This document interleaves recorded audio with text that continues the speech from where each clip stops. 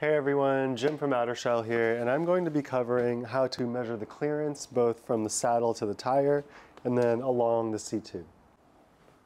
So to make sure this bag fits, the two key clearances you'll look for are from the saddle to the tire and then on this dimension along the seat post here.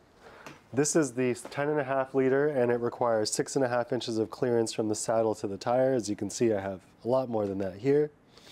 And then it also requires 2 inches of seat post.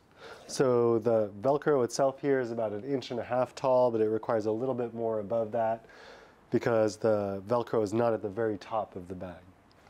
And if you have the 16 liter, you're going to require 4.5 inches of seat post here and 8 inches of clearance from the saddle to the tire.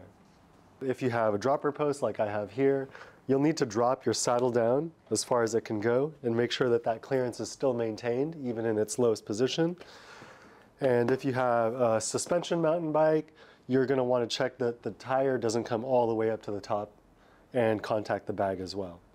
Unfortunately, most full suspension mountain bikes are not going to have more than 6.5 inches of clearance between the saddle and the tire at its lowest, most compressed dropped setting.